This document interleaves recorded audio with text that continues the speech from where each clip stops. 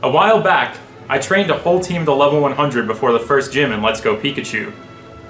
And today, I'm going to take on the rest of the game with them. You might think that this video would be some kind of victory lap, like the time that I did this with an Inkeda in Sapphire. But I don't think victory lap is the best way to describe what I'm about to go through, because I'm going to be taking a ton of L's, without even losing any battles. You see, this level 100 team I have is made up of only traded Pokemon, meaning they only have a small chance to obey anything I say until I get my 8th badge, making every single battle a potential nightmare, taking minutes at a time. It's okay though, I'm used to this, because I have a Nintendog save file from before my voice changed. Shake. Shake. Shake. Please shake my hand. Shake. So I guess now let's go at it. And let's take on Let's Go with this Disobedient level 100 team. Let's go. Believe I should be live now. I do have a timer going.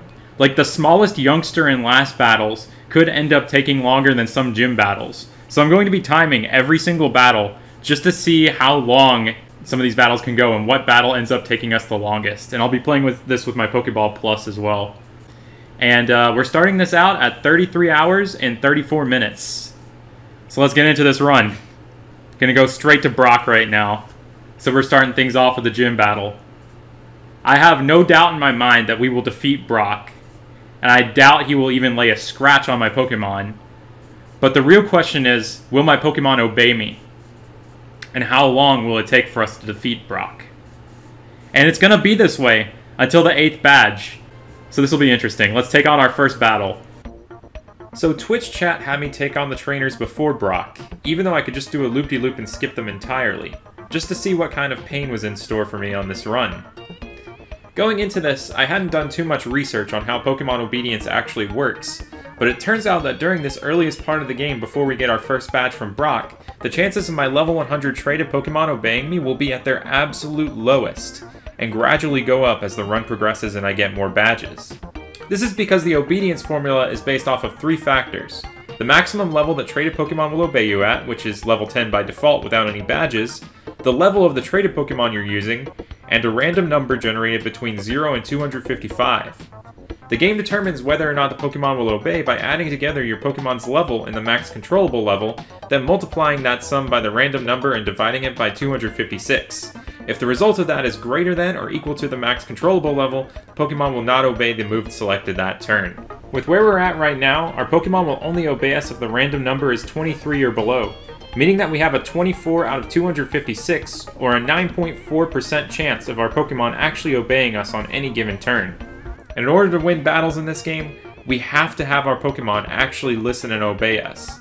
Because unlike previous generations where a disobedient Pokemon can occasionally at least pick a different move and still use it, there is no chance of our Pokemon using any moves at all if they disobey in Let's Go. And in the time that it took for me to explain all that, we're still now in our first battle. Even though our chances of obedience will slightly go up and get better as the run progresses and we get more badges, we're still in for a wild ride because these battles were still not the longest ones we've had. Buckle up. I want to see what trainer battle, whether it be just a regular trainer or a gym leader, takes the longest. And look right here, Seadra obeyed me. Let's go. That is our first battle. There we go. 2 minutes and 15 seconds. What a start. So now on to the next guy, who says we're light years away from facing Brock. 10,000 light years. Only took 2 minutes and 30 seconds. Now let's take on Brock. Brock has a whole storm coming that he doesn't even realize.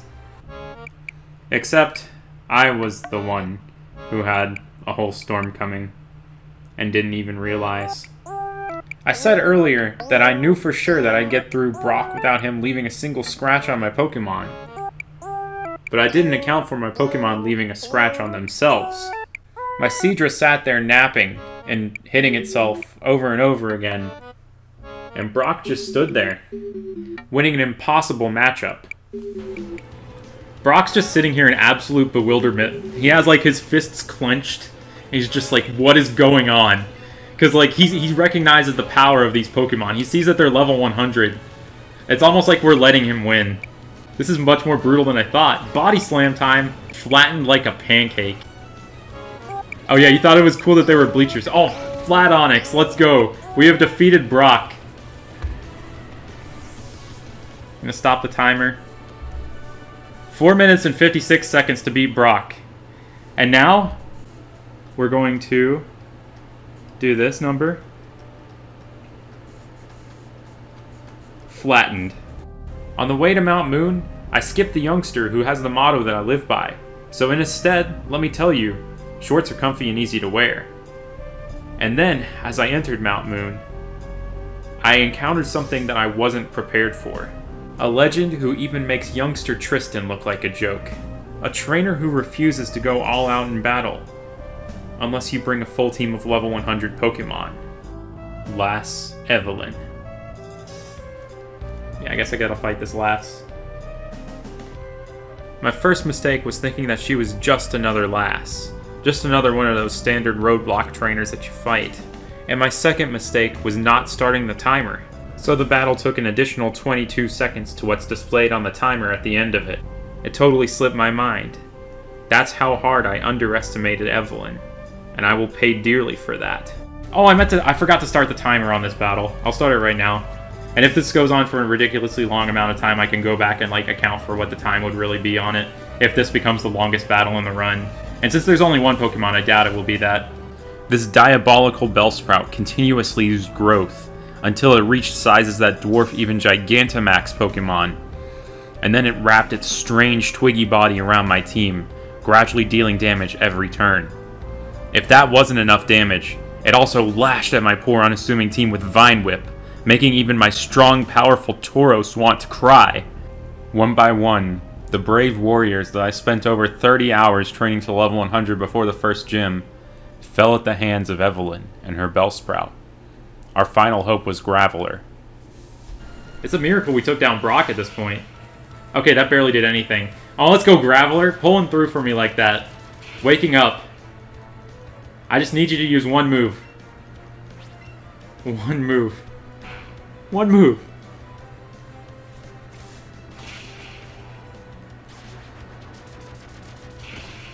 Gotta give this Bellsprout some credit. Freed from Wrap. So, we still have a chance. Let's go! Not swept by a Bellsprout. What a nightmare. What an actual nightmare. Lass Evelyn, you are one of the strongest trainers I have ever encountered. That was one of the most incredible trainers I have ever encountered in any Pokemon game. The way that she used Wrap and Vine Whip and Growth was on another level. Now it's giving me a catching tutorial. Does it know how many Pokemon I've caught on this? Evelyn for next Elite Four member. Yeah. Alright. Should I heal, or should I just keep going through Rock Tunnel with this Graveler? Keep going? Okay, let's keep going. Chase Team Rocket. I'm avoiding you. I'm scared of Lasses now. Here's a youngster. This might be the warrior who takes us down. Did you come to explore the cave too? I came to get out of this cave, man. Man, Josh is gonna have such a great story if he takes me down here. He'll go to Twitter being like, guys, I took down this trainer with 6 level 100 Pokemon with my level 8 Sandshrew. I think I'm gonna be the best trainer in the world, guys. Oh no. Sand attack. This means if our move goes through, it might miss. And we go down. Oh man, we've already lost a battle. I didn't even start the timer that time, so that's okay. I'll start the timer next time. So I went back and got my revenge on Josh before he actually went to Twitter and hit send on that tweet. Then I got the good old Helix Fossil, and then I was out of Mount Moon. Now it's time to take on our second gym, Misty. Okay, so I don't know if we can challenge this gym yet, because we have to show a Pokemon that's at least level 15, and our whole team, I don't think it meets that criteria. Let's get that second badge, y'all. What's my policy on Pokemon? What's your spaghetti policy here? In the grand scheme of things for this run, my battle with Misty was pretty long, but after fighting Lass Evelyn, This fight still felt like a joke in comparison. Her Pokemon really weren't doing all that much to me, and it was mostly a matter of me just trying to get that roll to get my Pokemon to actually use their moves. At this point in the game, our Pokemon have a 16% chance of obeying me every single turn. And when we beat Misty, that'll go up to a 23% chance. And trust me when I say every little percent helps.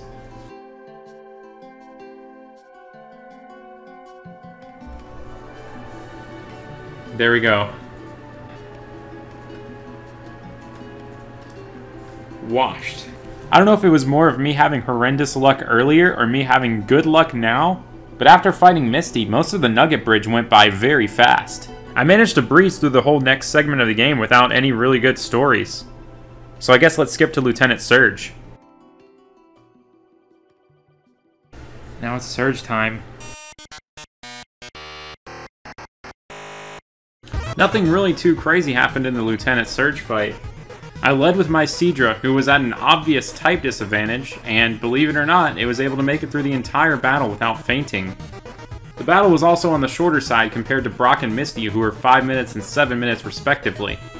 I'll say this again, I didn't research the Disobedience mechanics before I started this, so I was totally unaware that it was actually getting easier for my Pokemon to obey me throughout the run, as I collected more badges.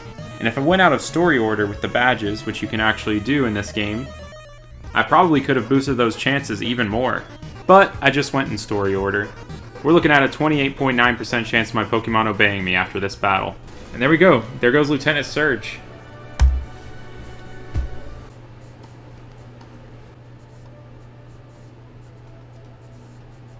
Honorably discharged. If you can read that. My handwriting is pretty atrocious sometimes. Alrighty, that's 3 badges down, 5 to go. Then I made my way towards the rock tunnel, where I observed another very weird quirk of Pokemon Disobedience. Fake out. What? That bypassed the flinch. It bypassed the flinch to go to bed. Never seen that before. Anything is a no-scope if you do it without the scope. I like that attitude. That's very true. Never thought of it that way. Right now I'm no-scope beating all of Let's Go Pikachu with a Disobedient team. Yeah, most of us are probably all no-scoping life right now. I no-scoped my way through the rock tunnel, with most battles only taking around a minute or two. Then I went over to the Celadon Gym for my 4th badge. But in order to get in, I had to show the girl at the front a very cute Pokemon. Let's see. Which one of these is the cutest? Raticate. Super cute, yes. Raticate smells good. This girl is getting demolished by Graveler. Hope she doesn't get flattened.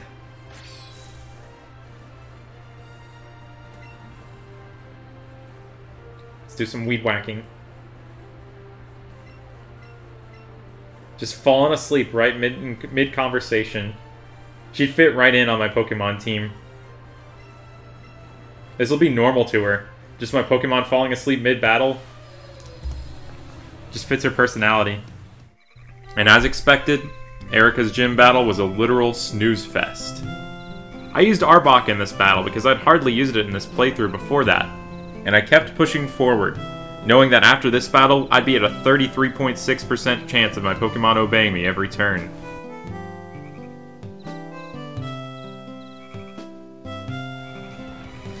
Yeah, Erica mode. Time to take a nap. Yeah, these Pokemon really are wasting turns whenever they use sleep powder on them. Because they don't have to worry about that. They're going to sleep anyway. And they'll wake themselves up whenever they want to, too. Like, they work completely on their own will. To me, I'm just the guy who takes them on adventures. They do everything else the way they want to. And if that means spending 11 minutes getting destroyed by a level 8 Bellsprout, and if that's what they want to do, I'll let them as their chaperone. Just as long as things don't get too out of hand.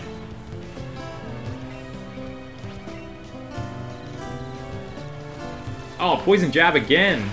Arbok! I guess Arbok wanted to win. As chaperone, I approve. That was a fast gym battle for 3 Pokemon. You know what? I'll try and write Weed Whacked.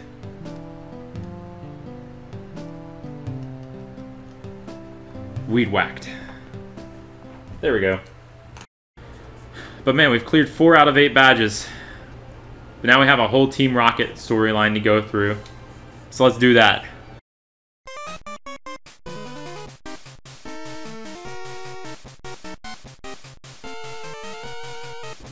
At this point in the game, I started to see more and more first turn victories. It felt good to finish a battle in less than a minute. It also felt good knowing no one else was putting up a fight like Last Evelyn did. I wonder if something was messed up with the collision when they made that bridge right there, so they decided to make it a cutscene instead of like actually something you walk across. I think of that as a likely theory for what the decision making was behind that. Nice first turn horn attack. Nice first turn body slam. Oh, that battle could not have gone any better. That was magnificent. Versus Giovanni, I wanted to test something out with one of Tauros' moves I hadn't used. Outrage.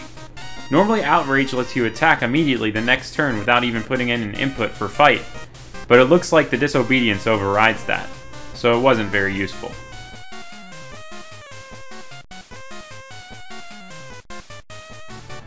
First turn. That's 1. Oh, 2 rocket battles in a row. What the heck, dude? What the heck, dude? Jesse and James going down just like that, blasting off again. I think them blasting off like that. Baja Blast, sip. Perfect time for that. It really feels like most of the challenge of this was in the first half of the game. The next 3 gym leaders, each having 4 Pokemon, Koga, Sabrina, and Blaine, all fell pretty easily at the hands of my team. In fact, one of Koga's Pokemon even took itself out for me. I will say that I did have a little trouble getting into Sabrina's gym though. Pokemon that's at least level 45? Oh, I don't know about that. I think we're gonna have to do some level grinding. I don't think I encountered a single battle that took longer than 5 minutes during this portion of the game. That is, until I reached the final battle, separating me from full obedience from my Pokemon. The final gym battle with Giovanni. My battle with Last Evelyn still stood at the top as the longest battle of this run so far, sitting at 11 minutes and 56 seconds, accounting for the 22 seconds where I was forgetting to time it. This battle with Giovanni was the last battle to threaten that record. Would Evelyn reign supreme, or would Giovanni dethrone her? Let's find out. But before we get into that, we need to write down painful one-liners for the gym leaders we just defeated. I'm gonna say poisoned, but not lethally poisoned, because I don't want to actually kill Koga with this.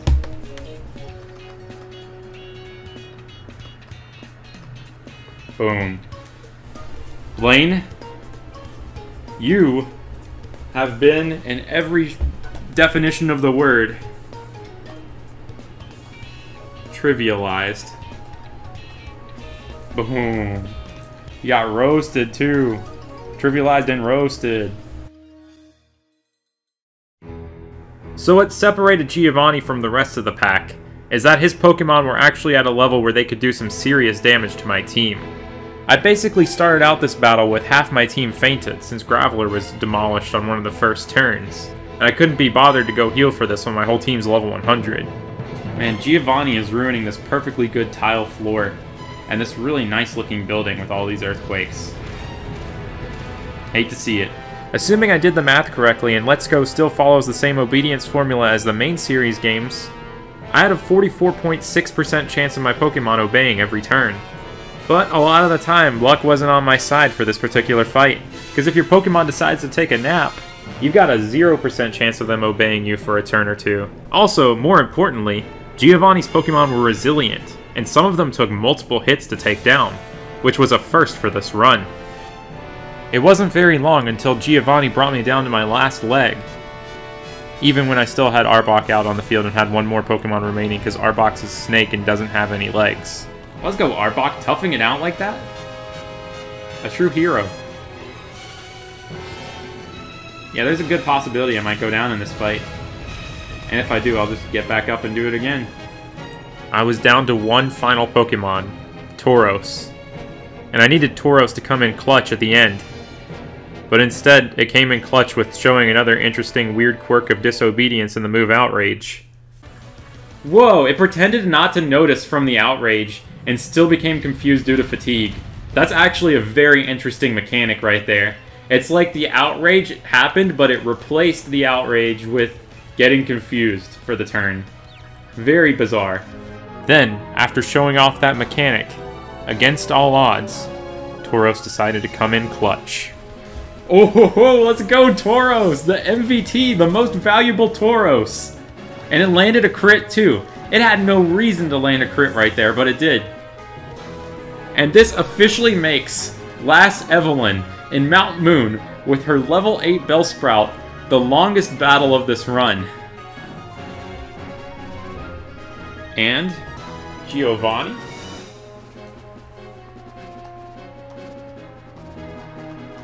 Arrested for his crimes, for running a crime syndicate. Then, in another stream session on April 29th, the actual victory lap began. With my fully obedient team, I was on the way to take on the Pokemon League. And I decided that in order to add an element of challenge to this, since there was no challenge left anymore, I would see if taking on the entire Pokemon League would take more time than it took for me to take on Last Evelyn. And so, the battle began. To be fair, I did give Evelyn a little bit of a competitive advantage by turning off battle animations in the Elite Four.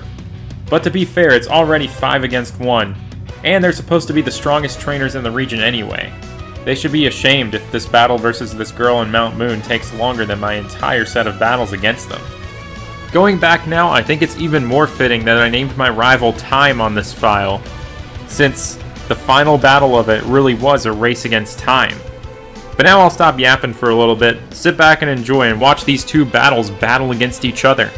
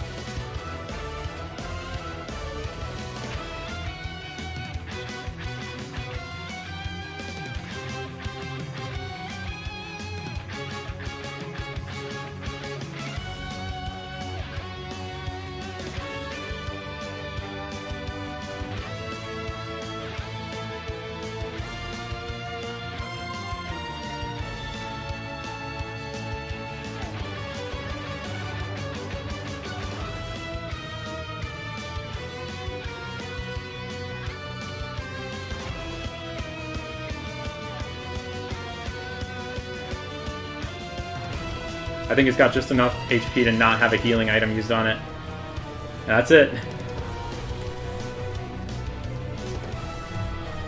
Wow. 11 minutes, 27 seconds. That was definitely shorter than that Bellsprout fight.